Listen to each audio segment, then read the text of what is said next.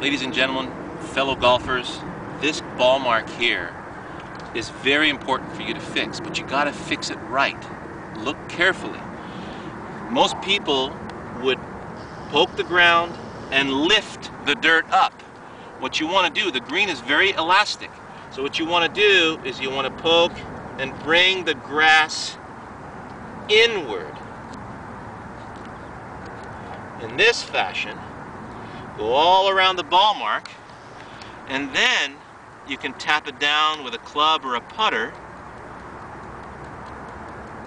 Now you notice it was like I was never there. If you improperly mark or fix your ball mark, what you're going to be left with is a big brown spot that's going to take at least 3 weeks to repair itself. Whereas that particular ball mark there will be invisible tomorrow. Thank you very much.